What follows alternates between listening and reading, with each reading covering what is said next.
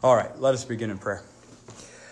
Heavenly Father, we thank you that we can gather together openly and study what your doctrine is as given through the hand of your servant Philip Melanchthon. We ask as we continue our study of the book of Concord, and specifically the first few articles of the Apology of the Augsburg Confession, that you help give us a greater understanding, especially in regards to just how we stand justified before your throne, and the comfort that we can take in your promises through your Son, Jesus Christ, in whose name we pray. Amen. All right, so last week at the end of this section, we were doing a kind of a historical introduction to how we got between the Augsburg Confession and the Apology to the Augsburg Confession. Part of that go-between was the big packet of papers that I gave you all. I've got a copy of it in this book called the Confutation. Now, the Confutation, remember, was the Roman Catholic response to the Augsburg Confession, right? And as we get into the Augsburg Confession a little bit, especially when we get in here to the greeting that Melanchthon gives. Remember, this is Melanchthon's response only. So he takes it, he leaves Augsburg, he goes back to Wittenberg, where he puts together this response over months of kind of sitting by himself and reflecting over these things. He still doesn't have an actual copy of what we now have of the Confutation. It's only pieced together from notes that were taken during the proceedings themselves. Inside this beginning of the Confutation, or the Apology of the Augsburg Confession, in his letter to the reader, right? So this is his introduction here. And he says that the reason why he writes this is that he can't in good conscience not respond to the Roman Catholics. Remember, the Roman Catholics had asked, before the Confutation was even read, they wanted the Lutherans to say that they agreed with it and that they wouldn't respond. Yeah, Charles? If they would have convened a council like Luther wanted, yep, would things have really been different? I don't know that they would have, because the council that Luther wanted ended up being the Council of Trent. And the Council of Trent didn't budge on any of these things. Well, I knew that was a rebuttal, but yeah. Could it have changed the whole concept? Put it this way, could it have prevented the Reformation, the actual split? It could. I don't know. I don't know if I can answer that, because it all would have depended on what the attitude was going into the council. I don't think it would have, because remember, the Pope is the only one that can convene the council, and because the Pope is the only one that convened the council, right when this all happened, the Pope dispatched Cardinal Cajetan, a very able and impressive theologian. And Cajetan was also pastoral in his approach, but the Pope told him to go and shut the monk up. And that's what he came to Luther knowing. That at the end of the day, there was no discussion. He had to close Luther's mouth. And Cajetan, for all of his abilities, couldn't do that. But the two men were never able to actually sit and talk to one another about these things. Could it have been a form of prejudice based on the hierarchy? Because, they came from the aristocracy. Yeah, well, I mean, it was all about authority. Yeah, it was all about authority. Plebeians or whatever. Yeah. Could it have been something that involved that? Well, I mean, certainly some of those things were pointed to, but if you're the Pope and you have absolute power over the church, and someone questions your authority to do things. Some drunken German monk. Yeah, right. Questions your authority to do these things. There was no good court I've come held. to the conclusion that if Luther would have been wrong, I mean, if he'd have been totally wrong, it would have went away. His movement would have went nowhere. Yeah, right. Well, it did. It proliferated. I mean, so... I agree with you to an extent, but also on the other side of that, right, we don't believe that the Islamic faith is right, and that's a movement that is blown up. Well, right. That's political. I mean, what that Islamic stuff isn't that they're like they recognized Christ as a right, but it's still a faith that we don't believe is the true faith that has millions of members, right? So you can't base the number of people or the success of a movement on if it's true or not. You just can't. Unless you're a church growth unless you're a church growth movement person. Because you know they call their big head ministers IMs. Imams. Imam. Yeah. But it's IM. It translates to that. And that's not the same thing. It doesn't mean the same. No, it doesn't mean the same thing. An imam is not a kind of a fill-in for God. That's not it at all. No, that all this stuff sort of starts coming together. I mean, with the Crusades and all of that going on at the same time. Let's focus on the apology, though. Okay. We're getting kind of way over here with what's going on in Islam, and Islam plays a role in this because this is one of the reasons that remember, Charles V has the ability to focus on this right now because there's nothing blowing up with the Ottoman Turks at this time. That has been a question of mine for a while. Well, I mean, it's hard. The council would have proceeded in the proper way. So if a council would have been proceeded in a proper way and you would have had people come to it, then there's a real possibility. I can't definitively tell you because the Roman Catholic Church did not change their views on any of Luther's positions until Vatican II. World War II stopped them. They wanted to change it before that, but well, I mean, either way, you're talking 400 years that they were solid in not affirming anything of Luther. That? So I can't answer if a council would have been called. Originated in Germany, which is surprisingly. At all, yeah. I mean, in the 50s, they were dealing with it. Are you talking about for the pre-Vatican II stuff? Yeah. Yeah. It came from the full bishops' conferences, but World War II interfered with it. Right. Once again, let's go back, though, to the 1500s and focus on what Melanchthon is telling us.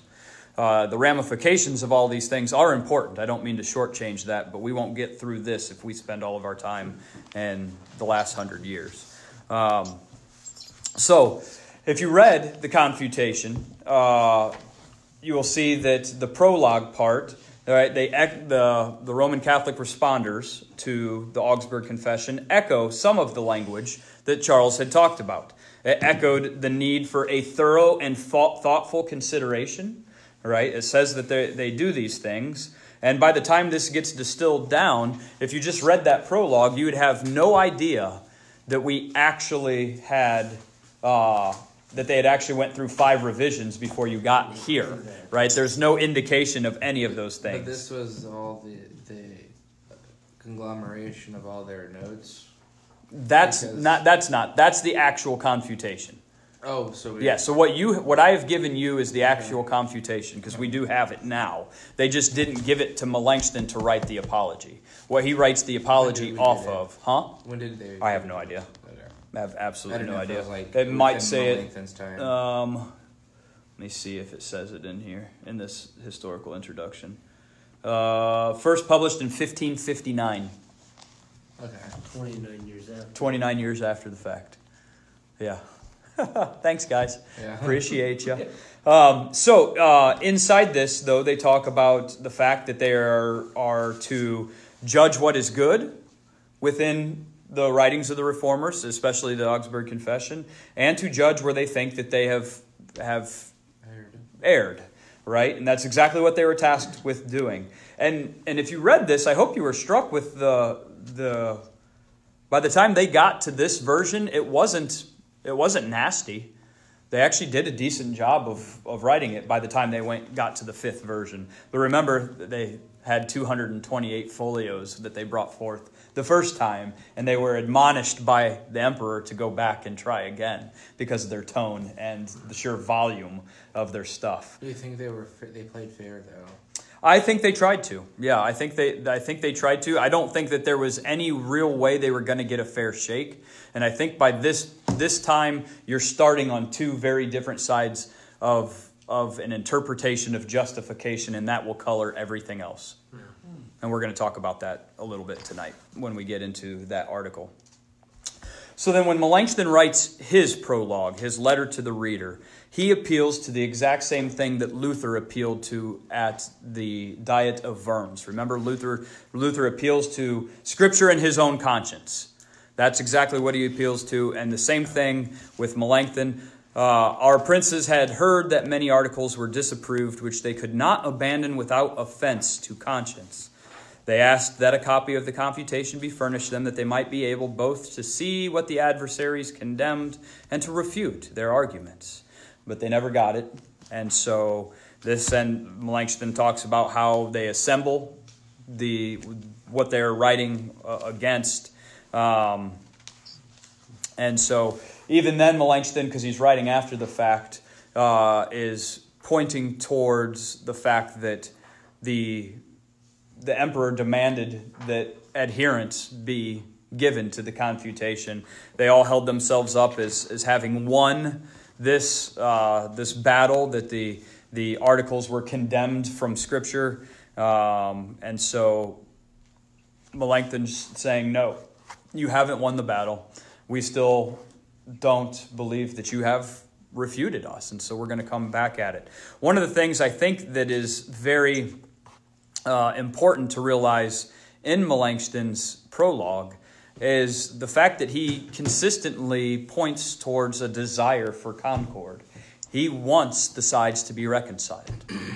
Now, wanting the sides to be reconciled and knowing that they will be, or believing that they can be, are two different things. And we don't get an indication that he knows that they're going to be reconciled or thinks that they might be. But he is believing at this point in time that at least the theologians that wrote the Confutation are essentially not worried about truth. They're not worried about bringing the two sides together anymore. They're worried about simply winning the argument. And I think that's pretty pointed. Inside, if you're trying to follow along with where I'm at, inside the preface here, I'm in, let's see, it has always been my custom, 11. And Melanchthon says that, no, I'm sorry, I'm in 12. But the adversaries are treating the case in such a way as to show that they are seeking neither truth nor concord, but to drain our blood. In other words, they just want to win. That's all they're worried about. Kind of feels like our political climate nowadays, right? No one's actually concerned about the actual truth. Both sides just want to put the other side down and win the day. And that's what Melanchthon is seeing in the opponents at this point in time. Okay. He also, once again, focusing on coming together. He says that the Lutherans don't enjoy the discord that has happened. They don't desire the discord. They don't want it. And he actually ends this with a beautiful prayer. If you didn't take the time to read it, I'll read it out loud. So Melanchthon ends his letter to the reader. Lord Jesus Christ, it is thy holy gospel. It is thy cause. Look thou upon the many troubled hearts and consciences, and maintain and strengthen in thy truth thy churches and little flocks, who suffer anxiety and distress from the devil. Confound all hypocrisy and lies, and grant peace and unity, so that thy glory may advance and thy kingdom, strong against all the gates of hell, may continually grow and increase. So a beautiful prayer to close his comments. Any questions on the history leading up to this point, or the preface from either the Confutation side or what Melanchthon's written? Any questions? Martins, any questions? Everybody good? All right. So the first article then is the article on God. And if you read the Confutation, you will remember, or if you just listened when I gave you the history, this was one that was not contested by the Roman Catholics. They affirmed it, and they affirmed it on the basis of our creeds, right? They're showing the creedal belief in God. Interesting as we kind of glance through here on what Melanchthon, so you would expect that he wouldn't treat a whole lot, but yet he expounds the view again, right? So he talks about one divine, undivided essence, three distinct persons and one divine essence, and that anybody that thinks otherwise stands outside of the church. So if you don't think that about God being three in one, one undivided essence and yet three distinct persons, then you're outside of the church. And no one was arguing that. Not really, no. I mean, you still had the kind of the heretical groups. There are groups at this time. Fair That big list of stuff that I gave you might list some at the time of the Reformation that may have the list of ancient heresies. yeah, that big monstrous thing that I gave you all the first day of class. That might help. Let me see if I had any notes. In the confutation, the Catholic delegation points to the Council of Nicaea, where we get the Constantinople Nicene Creed, and they echo the condemnation of the specific heresies, which is interesting because when we get into the article on justification, the Roman Catholic theologians are actually going to say that the Lutherans are Manichaeans. We'll talk about that here in a little bit, about why they think that. The second article is on the article of original sin, and there is some difference between the two. What the Roman Catholics theologians agreed with was that original sin is inherited sin, that it is truly sin, and that Pelagians are condemned. Pelagians are the ones that say without the grace, the aid of God's grace, we can actually love God. Which is interesting because they affirm that in regards to original sin, but then when that plays into the article of justification, their view, the Roman Catholic view, is going to be kind of a works righteousness where you are earning things on your own merit. And we'll talk about how they can reconcile those two, or how they try to, when we get into the fourth article. What they reject, though, is that the Lutherans believe that because we're born in this sinful state, because we are born with original sin and what is known as concupiscence, and once again there's a difference in definition between concupiscence between the Lutherans and the Roman Catholics. But the Lutherans are going to say that we cannot fear, love, and trust in God before regeneration. We can't.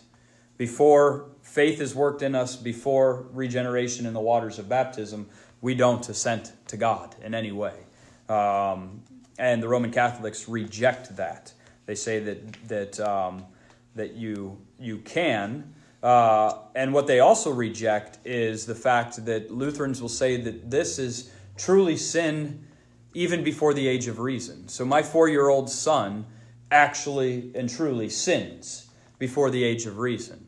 They make this distinction because as a child is still learning, they don't have the ability to really reflect before they do something, right? So my boys get mad at one another. One hits the other. It's not like he stopped and thought about it. It just became an instantaneous response because he doesn't have the intellectual capability yet to reason it. Now, Lutherans will say that doesn't matter. Because of original sin, you're already born in a sinful condition anyhow, and you have this predisposition to sin, which is why you don't have to think about it to do the wrong thing. It becomes natural for one to hit the other. And so there's a big difference here in thought. We would even say that unborn children stand condemned before the Correct. eyes of God. Correct. Yep. They do stand condemned before the eyes of God, but we also would say that unborn children can also possess faith, having heard the word in the womb. If the mother comes to church, have you ever seen people talking to the kid in the womb? It's because the baby can hear. And if faith comes through hearing, it doesn't say faith comes through understanding, but faith comes through hearing. So you can say that the child has faith. It's the same argument of why we baptized infants also. Are you confused about this? No, I'm just... I'm thinking of something else that would... Using that same line of thinking, then... Like speaking in tongues, we usually say, I'd rather speak 5 eligible words that are, intelligible Sure. than 5,000 in tongue that no one can understand. But if I'm speaking in the tongues of angels and I'm speaking the word, let's just say theoretically, right? Sure. If that was such a thing. And I'm speaking the word and no one understands it. St. Paul would say, only I am being edified, no one else is. Maybe I'm not even being edified because there's nothing happening up here. Right. Well, But then, I mean, it's hard to. You know what I It's mean? hard, yes, but it's hard to make an example off of something that we don't actually. but we So would condemn that because we would say, hey, there's no interpreter. Shut up. Yeah, That's what St. that's Paul said. that's exactly it, right? So there is no interpreter, So there needs to and be- reading God's word in a language. I mean, I think that's different than someone free miking the tongue of angels. Well, practically speaking, yeah, it's for, they're just a static It's direct. utterance. It's direct inspiration, right? Yeah, it's directly from God out their mouth. Right. Yeah, so there's nothing to base that off of. There's nothing to. You need the word, the external word, the Bible, to check what is happening there. What I am saying, and what the Lutherans have said from the beginning of this in regards to children and faith, is that the Word of God, that's where the power lies, is in actual Scripture, the reading of Scripture.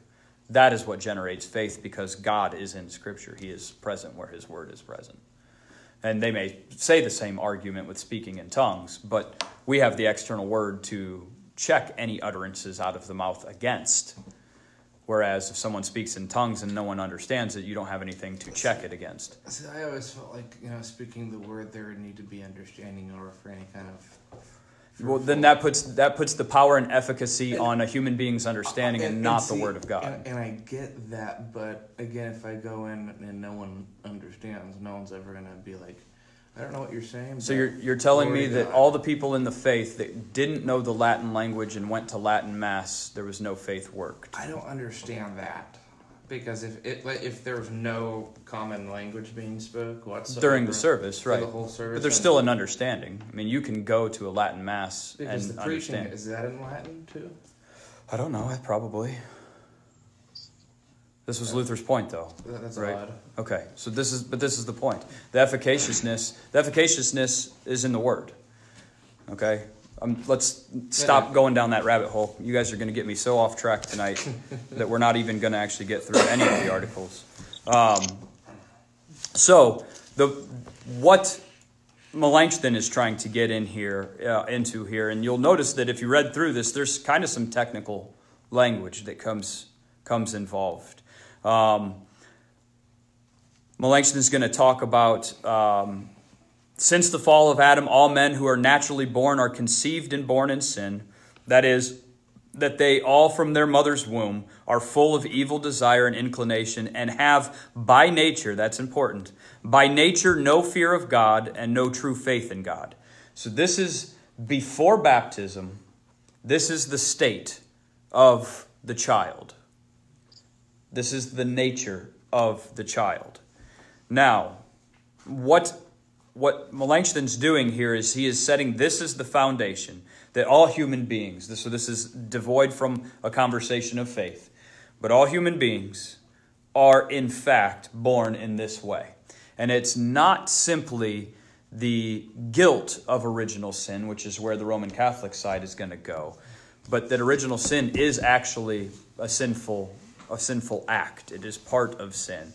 Now, this concept of concupiscence is a big one, and it comes up over and over again.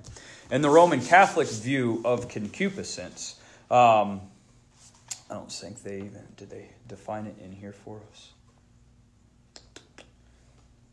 So the only thing that they do is that they say in the Confutation, also rejected is their teaching that inherited or original sin is concupiscence, if they mean that concupiscence is a sin that remains a sin in a child after their baptism. So where the Roman Catholics are drawing the line is after baptism. So this is, once again, how are you justified, in what manner are you justified, and what happens after regeneration are big questions here. After someone is baptized, so if you have the Roman Catholic view,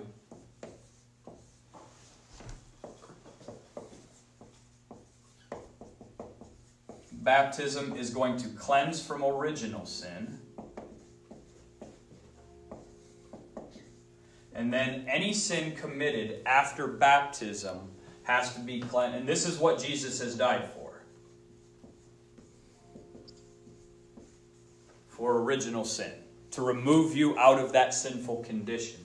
After this, because of receiving the Holy Ghost, any sin committed is cleansed through confession and penance. Okay? Any sin not cleansed through confession and penance is cleansed in purgatory before getting to heaven. They don't really do child baptism then, do they? Yeah, they do. Wouldn't make sense. Well, Why waste that, get out of jail free card? So this is kind of a rebuttal against this kind of thinking, right? Why would you do any baptism unless it's on the deathbed? Yeah. Right. That's your safest bet. But what they would say is because of the grace that you receive, because remember, we've got 2, maybe a third sacrament, but they've got 7 that extend through the whole life of the church. So the grace that you get infused with continues to be infused at confirmation and in marriage and so on and so forth. In penance. So that's where you get this infusion of grace that allows you to not sin. So this is that view. Because of this, concupiscence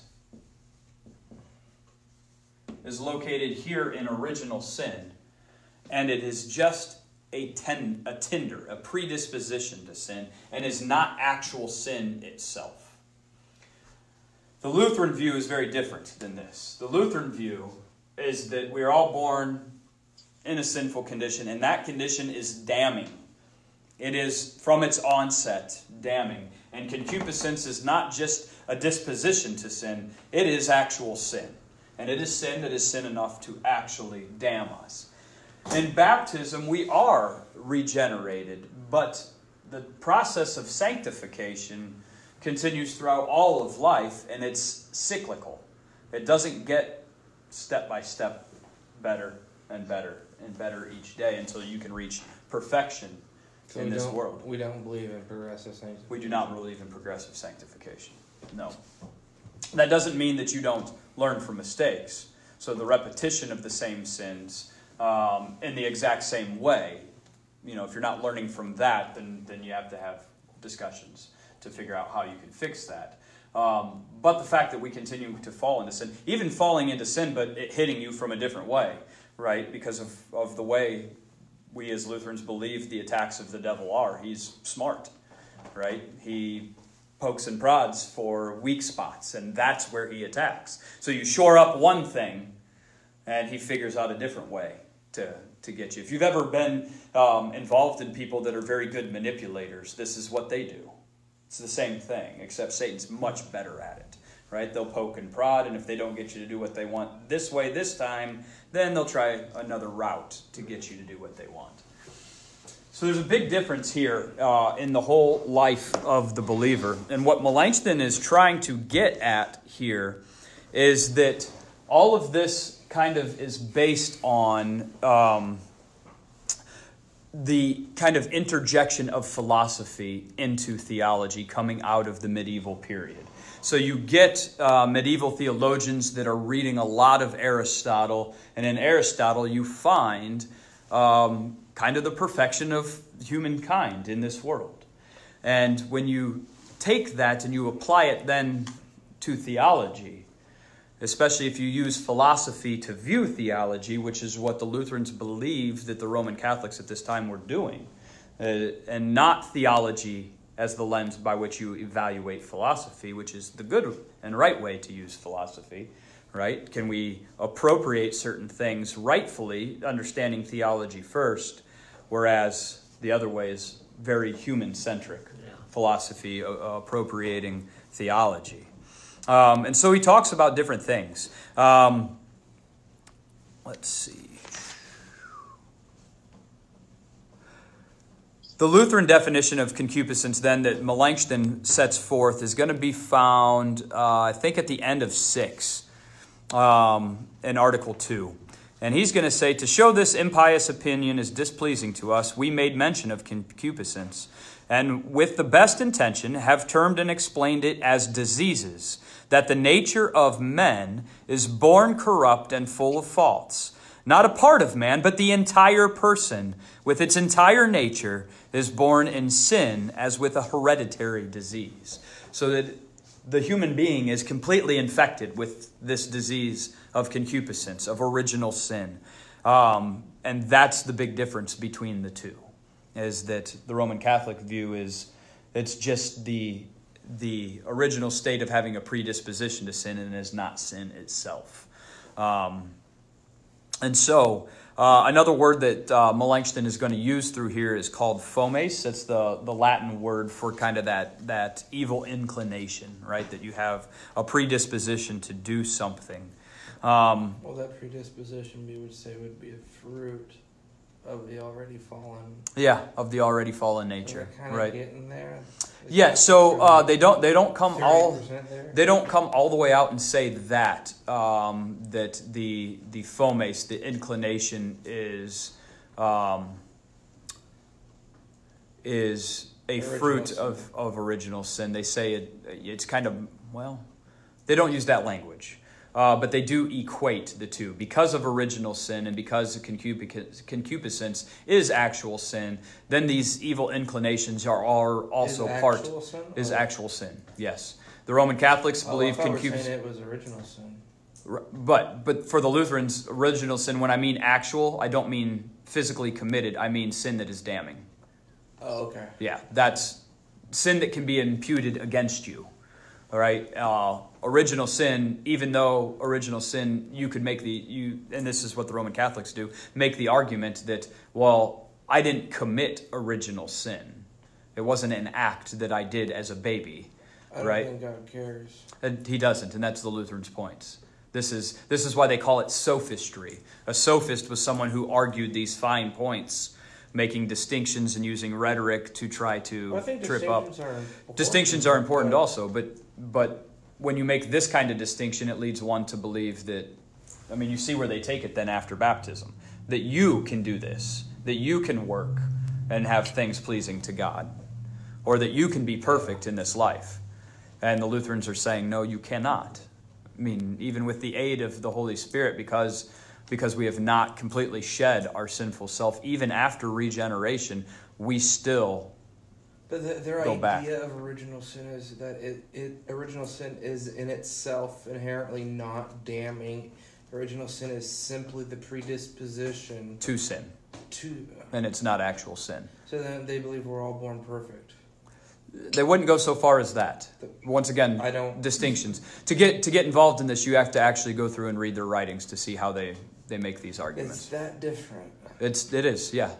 This is why I always tell you that I love a lot of the things about the Roman Catholic Church, but there's a few things I don't, and those few things that I don't would never allow me to be Roman Catholic. Pure and simple. This is one of those things. It's fundamental. Yeah.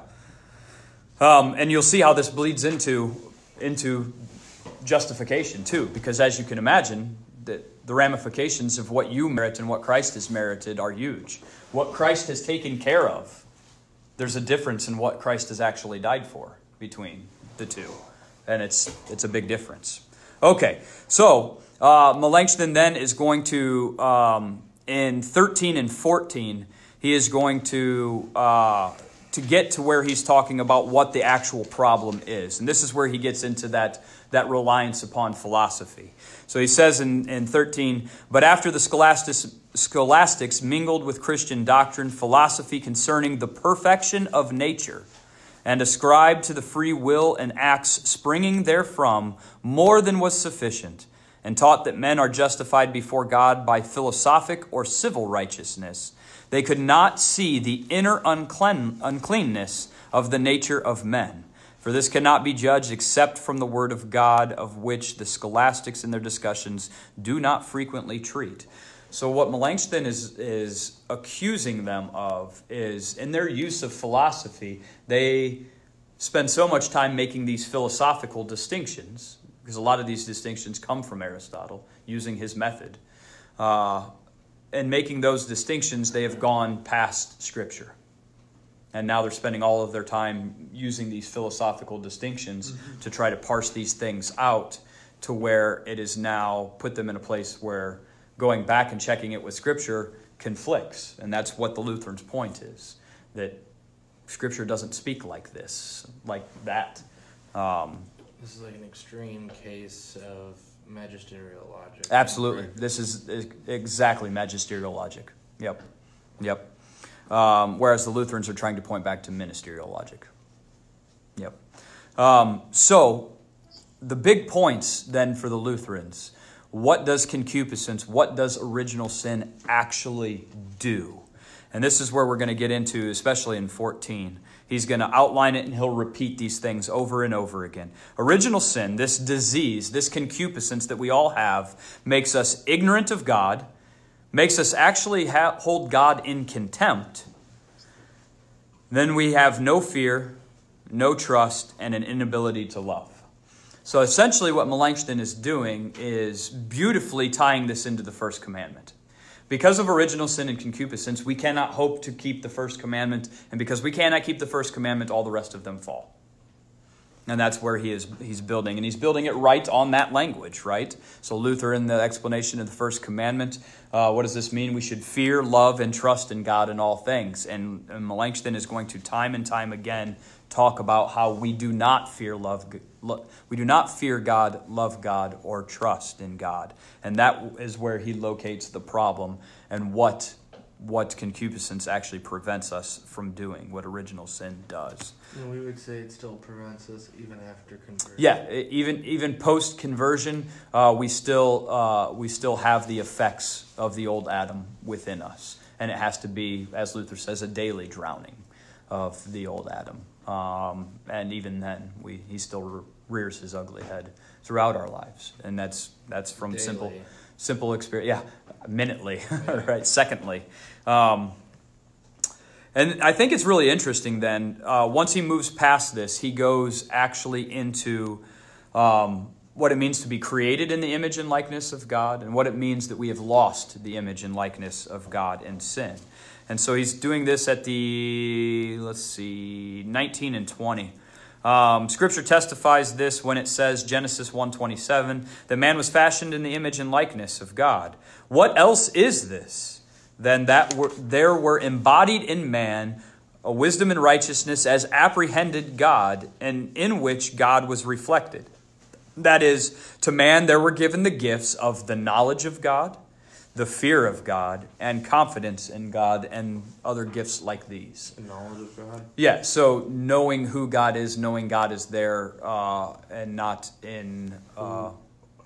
so Adam and Eve... Are we talking about natural knowledge? No, what he is talking about, Genesis 1:27, this is what it meant that Adam and Eve were created in the image and likeness of God. That they actually had fear, love, and trust in God. That was likeness. Yes. The ability to actually apprehend God as God, which animals do not have. And then this is lost in original sin. Or this is lost in the fall. So we don't have the image of God anymore. Correct. Yeah. A lot of people will say that the Roman Catholic Church will say that the image of God is reason, that we have reason.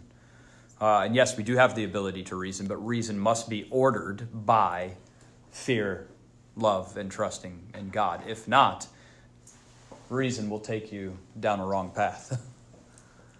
So this is another fundamental difference between the two. The reliance upon human reason as being the image of God, and having not lost said image of God in the fall on the Roman Catholic side.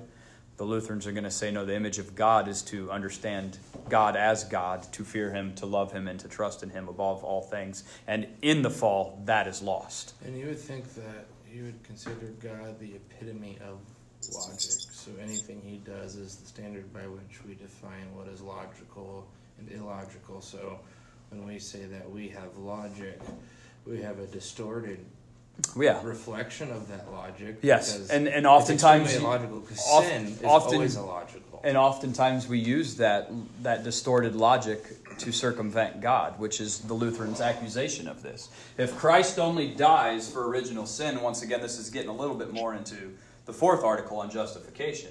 If Christ only dies for original sin, and you have to make it work after that, you have circumvented via human logic what Christ has actually accomplished for you on the cross, and you have once again turned upon yourself to make yourself capable of these things.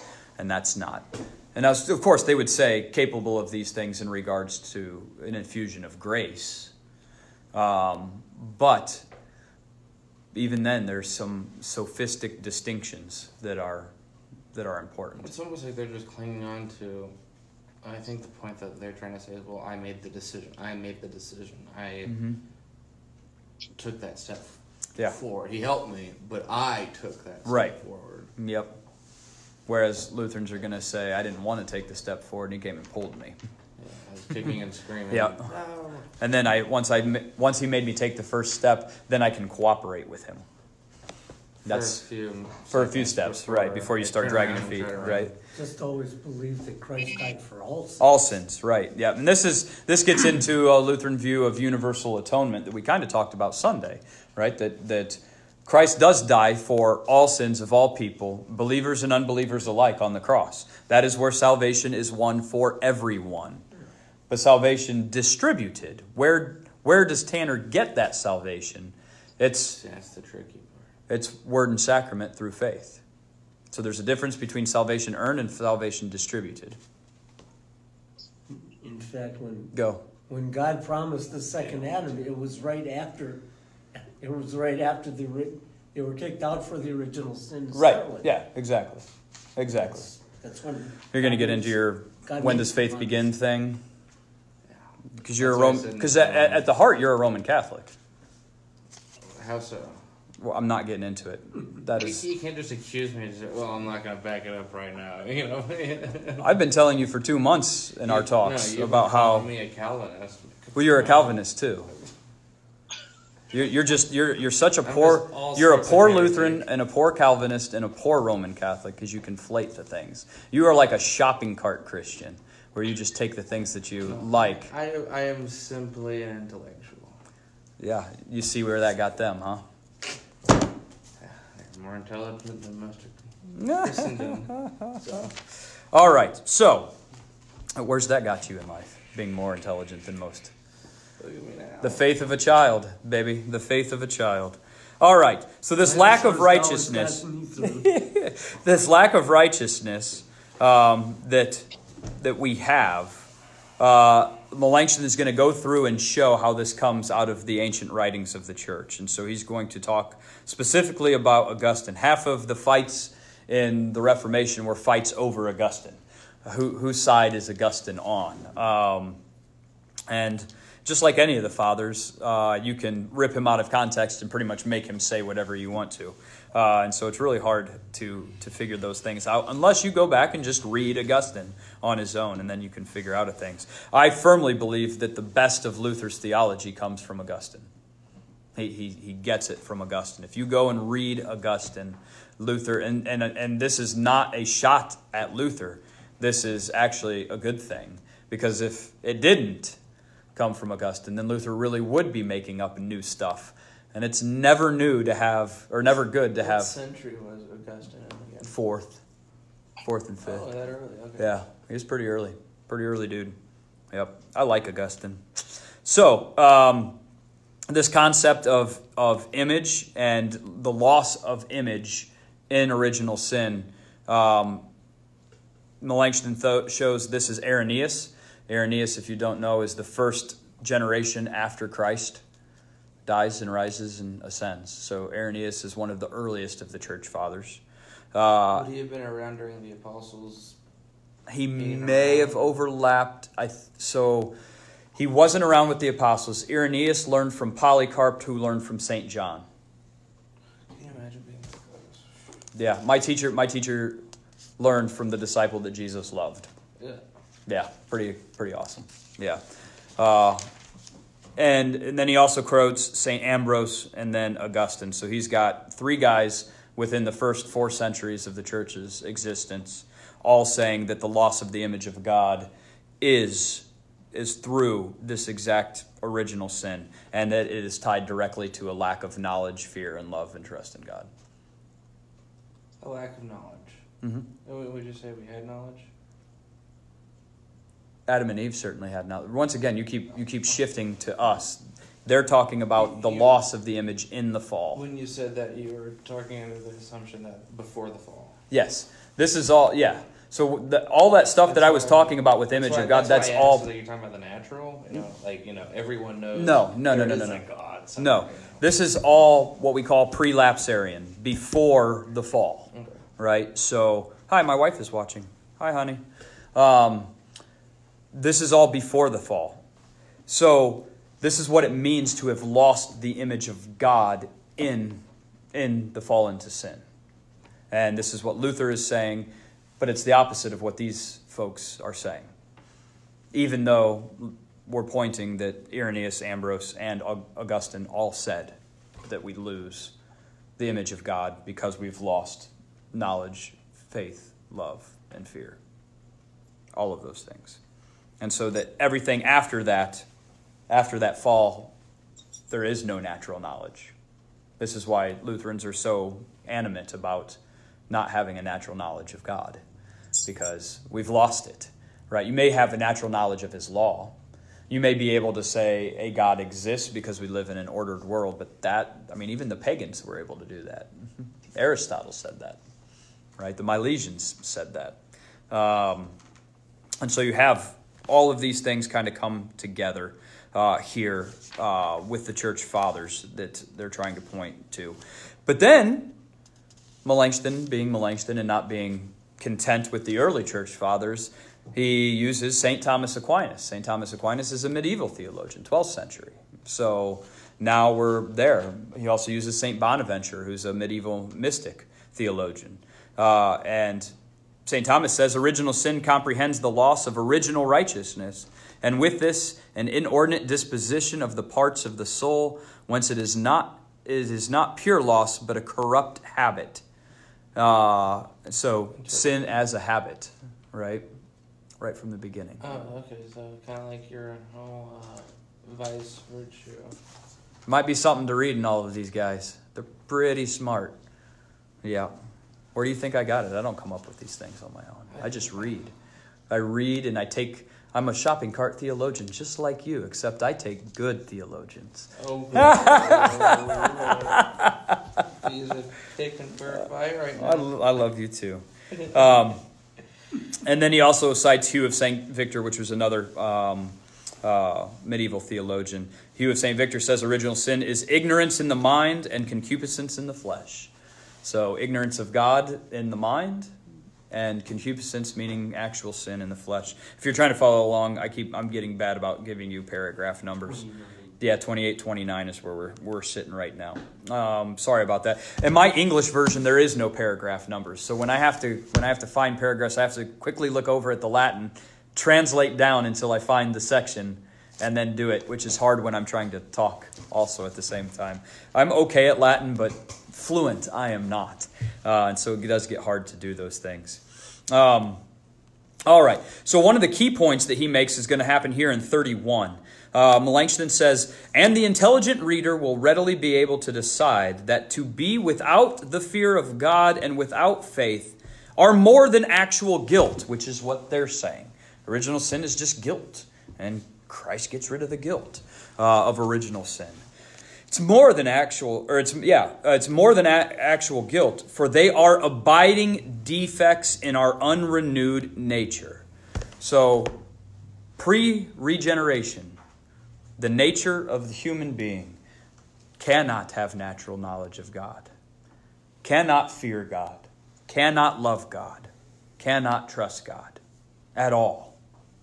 Period. There's nothing that we can do before regeneration. So we're talking before faith, before baptism, right? All right, let me see if there's another point that we can make here, or if it's probably time to. Now, an interesting point, Tanner, we were talking about progressive sanctification. I wrote in the margin here, progressive ? This would be in 35, maybe even into 36. Baptism is remitted. Yeah, so this is 35 into 36, exactly at that transition. He also added, who's the he? Pope Leo? Leo the 10th. Yeah. For adversaries. Oh, they're talking about Luther. So this was Luther's view of baptism. So he also added in reference to the material that the Holy Ghost, given through baptism, begins to mortify the concupiscence and create new movements, a new light, a new sense and spirit in man. So not progressive, but almost like inaugurated, right? So inaugurated means something that is began but not completed. So if we talk about Jesus ascending into heaven, that is a type of inaugurated eschatology, meaning that the end times have already started, but they're not complete yet. They're not complete until Judgment Day, right? So if we talk about this in regards to sanctification, sanctification is inaugurated but not completed in this life. Baptism gives us the Holy Spirit that begins to affect these changes in us. I thought it reached culmination at death, not at the Judgment. last day. Yeah, you're right. I'm not equating inaugurated eschatology with inaugurated sanctification. I'm not trying to equate those two. I was just using a different example so that you would get the meaning of inaugurated. Okay. Yeah, I'm not trying to equate. I'm sorry if that was confusing. Okay. No, it's, yeah, at death. Death is the final doorway, and that's why we don't need purgatory. That happens, and our souls are perfected, and then we do. It partly isn't completed, right? Because our bodies aren't cleansed until they're remade anew. I think the last day is more like the graduation ceremony. You know? Kind of. Kind of a silly. Yeah, I don't think that's a bad analogy, though, right? But so in death, because our soul or our bodies aren't instantly raised and perfected, it's only our soul that is with Christ until the resurrection of the dead in the last day. And so you could almost say it's a type of inauguration that is finally culminated. But there are no effects of sin on either after, right? Death is the final effect of sin. It's the final wage of sin. All right, where are we sitting in time? Okay, we're doing okay. We're doing okay. Let's see. Then he goes and he talks about how in Scripture these things are shown that he's talking about. One thing that I think is interesting that might be fun to talk about a little bit, and this comes into those philosophical distinctions also that we were looking at earlier. 45, I think.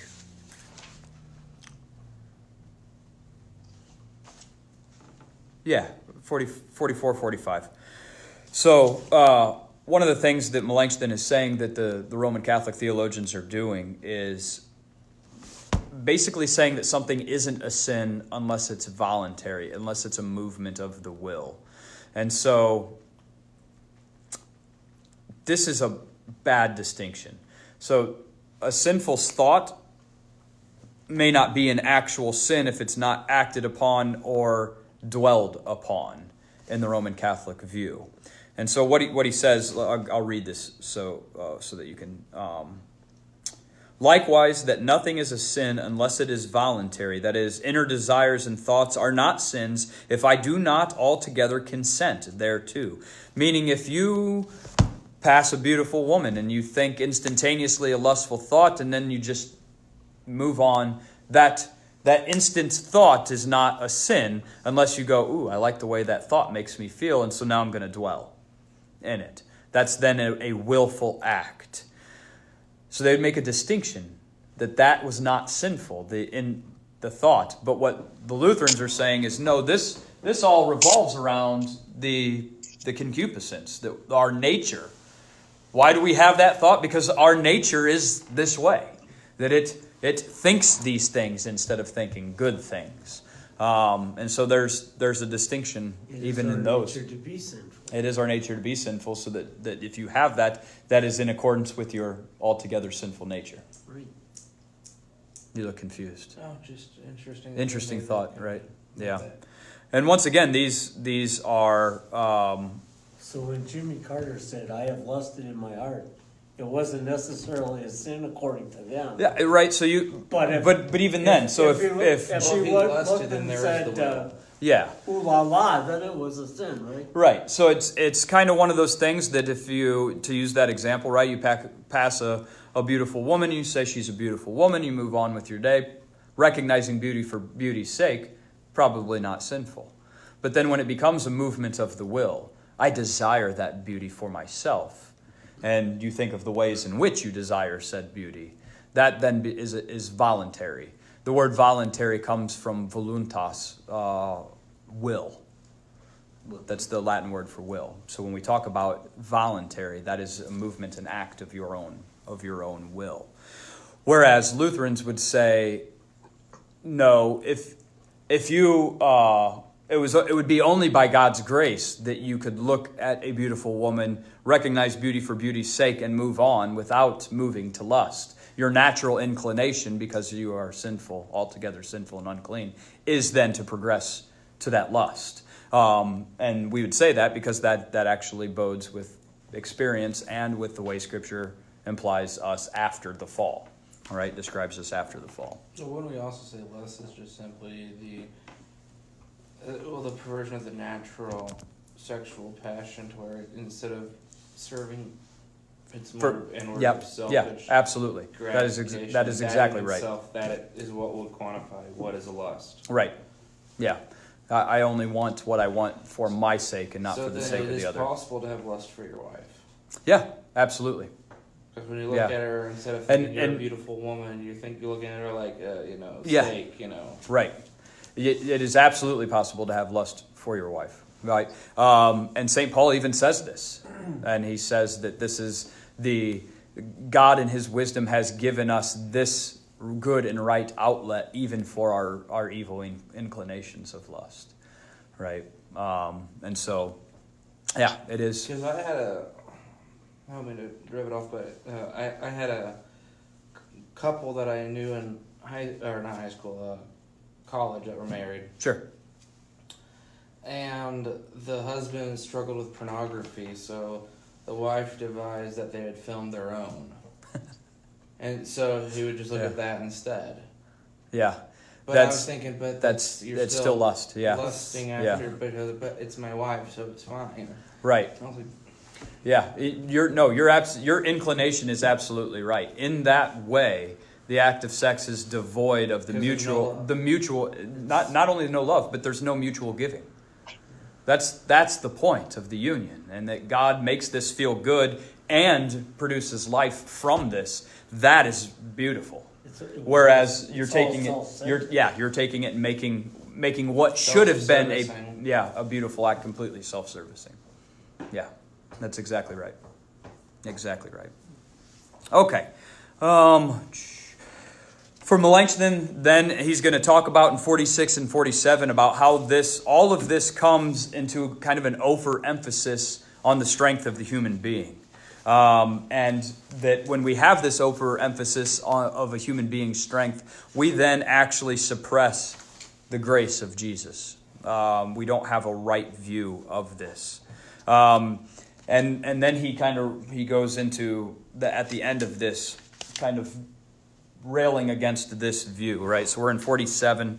But that for their non-imputation, they need the grace of Christ, and likewise for their mortification, the Holy Ghost. And so when we believe, in Luther's view, that we are altogether sinful and unclean, we need the grace of Christ so that our own sins are not imputed to us.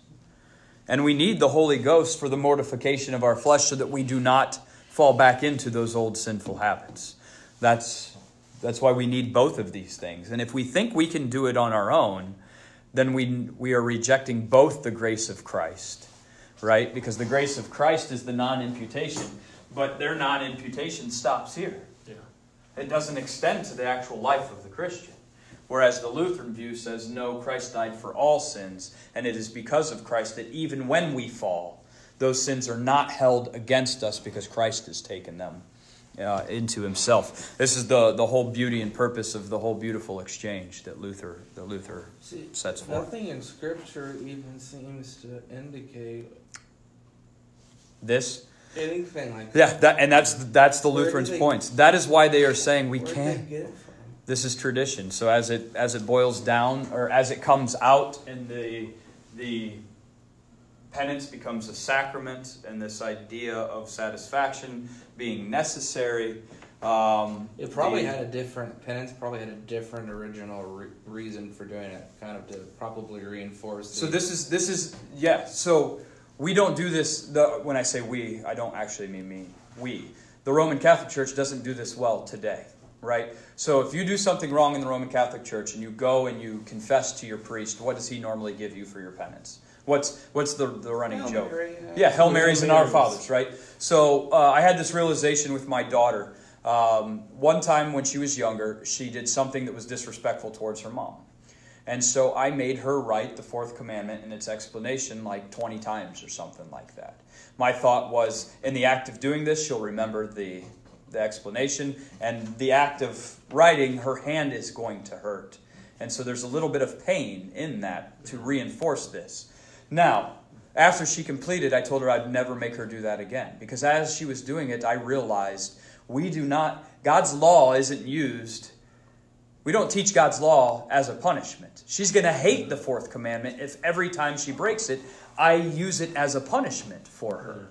But the concept of a little bit of pain is what penance used to be about. If you were an adulterer, you had to stand outside the church and tell everybody that you were an adulterer. Remember that whole Scarlet Letter? Yeah. The book, The Scarlet Letter? Why did she have to wear the letter A, the scarlet letter A? That was an act of penance. That pain, that shame, that embarrassment made it so that if you wanted to step outside on your spouse again, you might think twice before doing it. That was penance. It was not... It's disciplinary rather than... Yeah. It's not for... So what Melanchthon says here, right? For non-imputation of sin, to get rid of imputation of sin, that's the grace of Jesus. The mortification of the flesh, that's what penance was for. To discipline the flesh. And then in that light, it's not... It's not a bad thing. It's not a bad thing. It's almost like you take your faith so seriously. So seriously that you do this. Now... Could you imagine if you committed a sin in here and you came and confessed, said, sin to me, and I told you that your sin was forgiven, but to give mortification to the flesh, you needed to stand out there with a sign telling what you had done. I would say it'd have to be voluntary then. It would have to be voluntary, which is ironic because what did we just talk about, the word voluntary? It's a movement of will. I'm not going to be like, hey, give me that sign. I'm going to walk out there and embarrass myself. Right. But could you imagine what people outside of the church who didn't understand this, what they would think about this? That is horrible. How dare you shame someone like that? Well, even my Lutheran me, I get the theological premise of it. Right. But I would feel utterly betrayed if I went to you under that guise? Under that seal. Yeah, so I think it's actually different. And then you turn around and be like... But I think it's different. If you remember the story of the Scarlet Letter, did she come as an act of will, contrite and sorry for her sin? No, she didn't. She didn't. She was caught in adultery. And thus, the shame that came with being caught. Not because she was sorry. I think that's a different thing, right? Now, if I were to say... Okay, you did this thing. Now go take a scrub bucket and clean our bathroom. Clean all the grout in the bathroom. That would be a painful experience, having to get on your hands and knees and scrub grout. But it may retain things. But we can't even do these. We certainly can't do that type of stuff in the church. We can't even do it in the military anymore. You do that in the military, they say you're hazing. Right? We've become so overly sensitive, but we've lost the ability, because we've lost the ability to rightly suffer. We can't rightly suffer. We can't suffer in any way. And that's a big difference. It's a big difference in perspective. Suffering to us is abhorrent. Yeah. And yet, what TV shows are the highest rated? What books are the most bought? The ones that show evil and horror and suffering Well, what are of others. all stories? Yeah, Struggle and suffering. The climax of that battle, overcoming, and then Said struggle. Yeah, the resolution. you got it.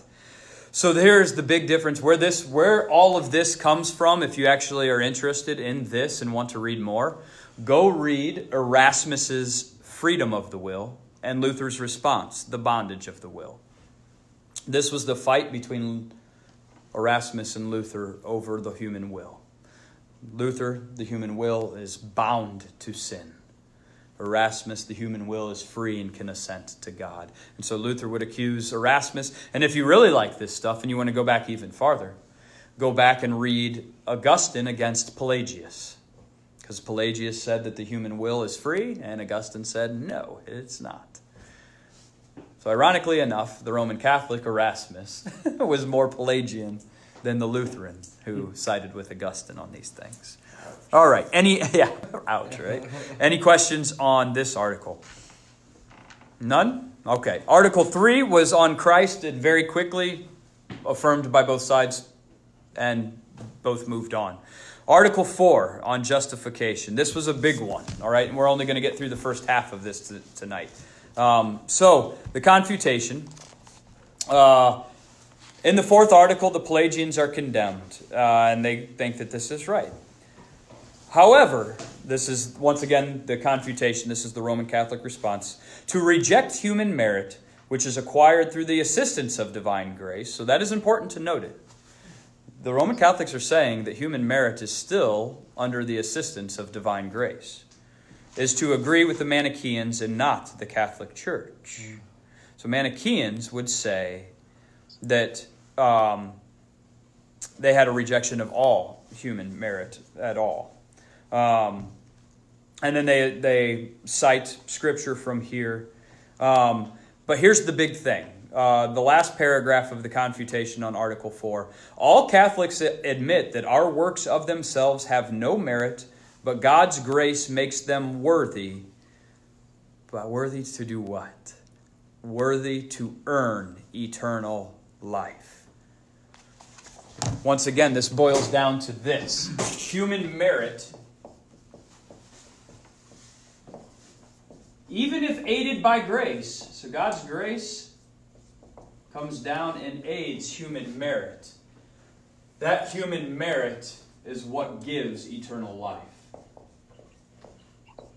In this Roman Catholic view. So Jesus is just kind of like the steroids for the bodybuilder. Kind of, yeah. Or he's the escalator to get out of the basement. But once you reach the main level, now it's all you. Yeah. Right? The other levels that you're going to ascend to get to God, that's all you. And it's aided by grace. So I mean, we can't lose that fact. They are not saying completely unaided human beings. It is aided by grace. But that human merit, even aided by grace, merits eternal life, takes away in the Lutheran view from what Christ has done. Now, if you stop the benefits of the crucifixion and resurrection here, you have to have this. You have to have something that you do to merit eternal life. Because then the life of the Christian, Christ's death and resurrection, doesn't really impact that. It may give you the grace for then you to go and do these things. But this is also why they believe human beings can reach perfection on this earth. Jesus gets you to the first floor, but He gets you to the first floor. But after that, you're on your own. Yeah. You don't even get out of the elevator. Yeah. Whereas we would say, no, Jesus is the elevator. Well, you get on in the basement. According to them, Jesus is only getting you. Jesus drags you into the elevator in the basement, takes you to the top floor in heaven, and kicks you out. Right? That's the Lutheran view. Also the Calvinist view. Yeah. Total depravity. We do get on board with that pretty well, actually. You filthy Calvinist. But this is the hiccup. That the human merit can merit eternal life. And that's where Melanchthon is going to come in right from the beginning and get on them. He is going to say that this is important and important to go because this is where we get the article of justification being the chief doctrine of the church, as Melanchthon actually says that here in number 2. But since in this controversy the chief topic of Christian doctrine is treated, which, understood aright, illumines and amplifies the honor of Christ, which is a special service for the clear, correct understanding of the entire of Holy Scripture, and alone shows the way to the unspeakable treasure and right knowledge of Christ, and alone opens the door to the entire Bible. Thank you, Melanchthon, for being really wordy. And brings necessary and most abundant consolation to devout consciences. We ask His Imperial Majesty to hear us with forbearance in regard to matters of such importance. He's wanting Charles to not simply dismiss because the Roman Catholic delegation said that they refuted this, that it is much more important.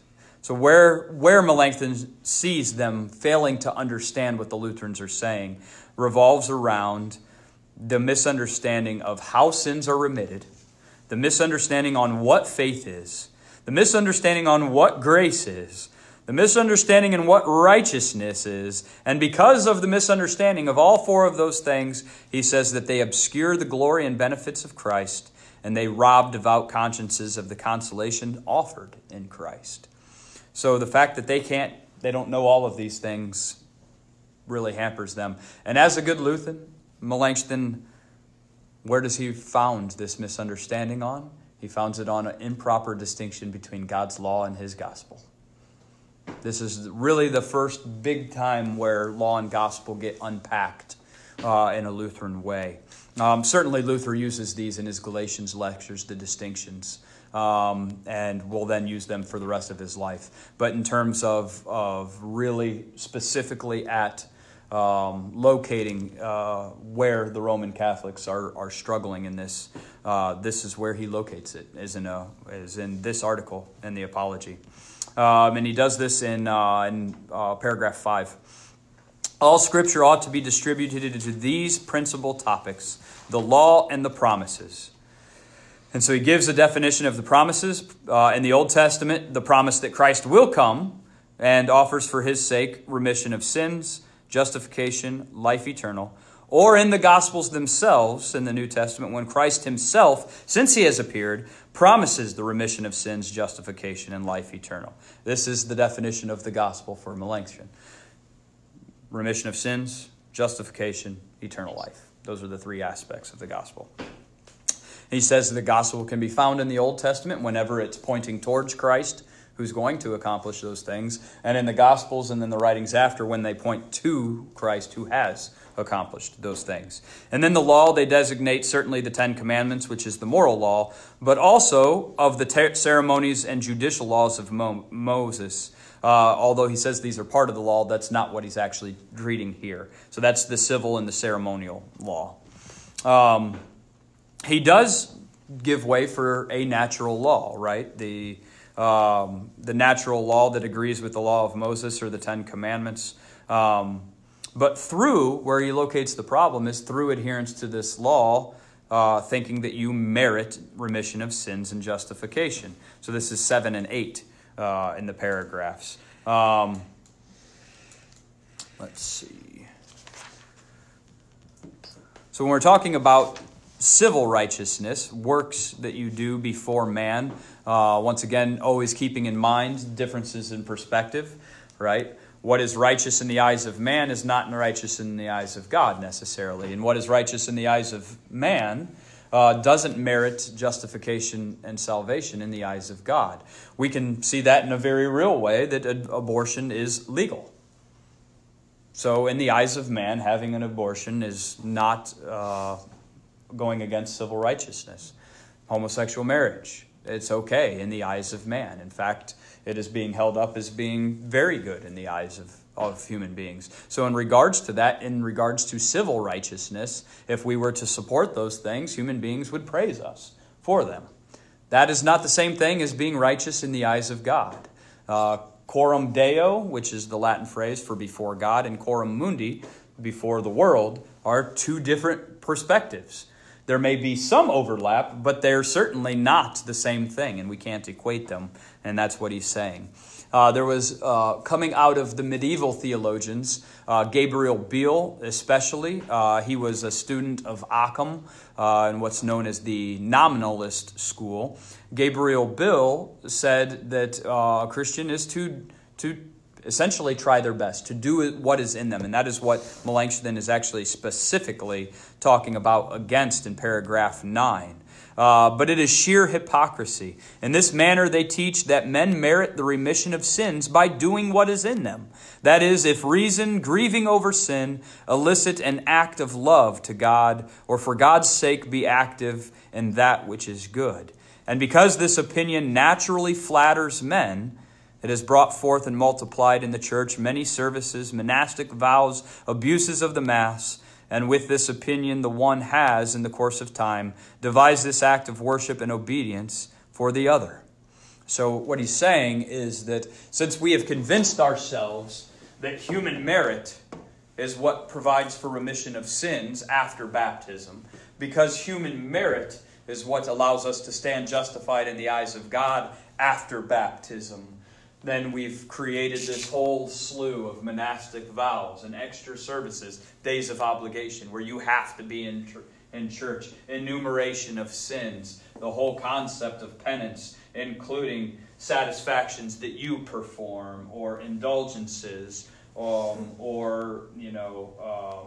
pilgrimages, or going and touching certain relics. All of those things, this big long laundry list, appeals to us because we like to think that we're doing things to earn God's favor. And so that concept, born from the medieval scholastic tradition, especially in Gabriel Biel's writings, this is what Melanchthon is going against. That this laundry list is meaningless because it is Christ who atones for sin, for all of life. Yeah. Could some of this works through have led to some of that distortion that was going on? What do you mean, Charles? With the extremists, like Jansenists and all of that. Those oddball groups, Donatists, and all of those oddball groups. And they take this. See, this is the all of these things that I just listed were things that were actually created for good reasons. And I'll bring into what you're talking about here in a second. So why was the lifestyle of a monk actually come up with? Well, it was because mortification of the flesh is really hard when you're living in the world. When you're surrounded by temptation, it's really tough. And so they thought, well, if we withdraw and surround ourselves with people who want to do this with us, then we can actually live maybe a life pleasing to God. So it actually started for good reasons. Luther fully admits this, that they started for good reasons. We talked about this actually with monastic vows in the Augsburg Confession itself, that Melanchthon and the rest of the guys are saying that it didn't start for a bad reason. But what Charles is saying is that you have these other groups, Jansenists, Donatists, that will take them to the extreme. But even that is bred out of the fact that these things are already moving that way, right? When you say, no, monasticism isn't just good for mortification of the flesh, but oh man, it's actually a way of the perfect life. So to be a perfect Christian, you must never marry, withdraw from society. That's by Luther's time, that's where this has gone. So you take this, we kind of always talk about things as being a pendulum swinging, right, to one side or the other. That pendulum swing, when it swings too far one way, something's got to bring it back down. And that is what Luther is used to do, is to bring the pendulum back down, to remove the connotation that has become associated with these things that started as being good. If you don't know it, there's actually, there are a couple quasi-Lutheran monastic orders. You can look them up online, but there are people that have said, yeah, I struggle with these things, and so I'm going to go be a monk. Now, I don't know I've never dug into their theology to see how they do this, but there are out there. Then Melanchthon will fire off this set of questions that I think are really great. This is in 12 and following in your paragraphs. So he says, let the discreet reader think only of this. If this be Christian righteousness, meaning what doing what is in you, this idea of human merit. If this is Christian righteousness, what difference is there between philosophy and the doctrine of Christ? So if this is how if this is how righteousness before God is availed, then there is no difference between philosophy and theology. And then he says, if we merit the remission of sins by these illicit acts that spring from our mind, of what benefit is Christ? If we can be justified by reason and the works of reason, wherefore is there need of Christ or regeneration, as Peter declares in 1 Peter, that we do have need of these things. And from these opinions the matter has now come to such a pass that many ridicule us, because we teach that another, other than philosophic righteousness, must be sought after. So his point is this anthropocentric, this human being-centered view of this conflation of philosophy and theology has caused people to be so turned in themselves that they think that they can do this, and in doing so they've actually lost Christ himself. And that's what is at stake here. And if this is the case, if philosophy is no better than theology, then we have actually regulated Jesus to nothing better than a great teacher. He's nothing more than a Cicero or a Zeno. He's nothing more than Aristotle, just giving us a good way to live. And that's really what is at stake for Melanchthon here. His death, his resurrection, none of those things mean anything if we are the ones meriting these things. So when we actually talk about merit, then I'm going to erase a little bit of this because we have to talk about a couple terms. Charles, you probably have heard these terms that we're going to talk about. There's two types of merit in the Roman Catholic faith. And these two things come out a lot in these discussions. Merit of condignity and a merit of congruity. Big words. Two different kinds of merit, and Melanchthon's actually, this is I think paragraph 19, where he's actually going to say that this is one of those fine distinctions that they make to try to rationalize these things, and Melanchthon says that the distinction is a false distinction. So a merit then of condignity is a merit based on the person doing the work. It's a merit that I earn by the work that I do. So it's very me-focused. That's a merit of condignity. A merit of congruity is one based upon the one who rewards the merit. That's where the merit lies. So in this distinction, this would be in a Christian view, this is very God-focused. So I do the work as well as I can, and because God is graceful, He accounts my effort as merit. And it's still a merit I earned. I may not have done it the perfect way, but I did the best I could, and so God gives that to me as a merit. Like what, a participation trophy? Yeah, it's kind of like a participation trophy view, and this is why Melanchthon doesn't like it, right? This is Beale, right? Do what you can, and then God just kind of covers the rest. But even in this, there's still a me focus on the merit, right? It's me doing what I can. Yeah. God's grace covers the rest, but it's still me. But, and where they're going to say is when we're talking justification, I'm out of the equation, and the merit only comes because of Jesus.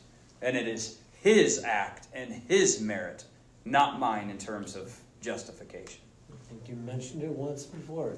If you're asking for even 1%. Yeah, you're taking a percent away from Jesus. You're taking 1% away from So if the best you can do is only 1%, Jesus died for 100% of your. Then he only died for 99%. 100% Yeah, of you your got it. sin. What's your question? So, do what you can in terms of justification. Doesn't matter what in terms of sanctification. So sanctification, I think that this is actually, this is a good way to look at sanctification if we get rid of this talk. Because sanctification isn't about my own merit, right? When we talk, we wouldn't use the word merit then in regard to sanctification. Yeah, so we would say, so we would say that the fruit of justification is good works, right? That's what flows from justification. In that way, we do what we can, right? We see something that needs to be done. Does it depend on us, though, for that fruit to, I think that's the wrong question to even ask in regards to this. Because once we start talking about depending on us, it turns into merit. And when we talk merit, certainly when we talk merit, that muddies the waters already. Because what are you meriting? What's the purpose of a merit? The purpose of a merit is to gain something, right? But once we've gotten into sanctification, we're not trying to gain anything. Man has no merit. Right. We're not trying to gain anything. We're simply doing this because this is the new man, and this is what the new man does. The man should want to do it. Yeah, right. And this is that concept of will. So I told you I haven't quite worked out because I haven't had the time to study it. But I want to see this alignment of will, right? So as the Holy Spirit begins to work that good work in us, right? This is what St. Paul talks about, that he who has begun the good work in you will bring it to completion. So we're still a work. We're in progress, right? But in this life, the Holy Spirit begins to align our will to God's. Now, certainly we can wrest that will back. We can turn it back towards other things. But the Holy Spirit is trying to get us to align our will to God's. When that lines up, then works flow freely from our justification. Does that make sense? But it's a very different way of looking at things than this. Very, very different.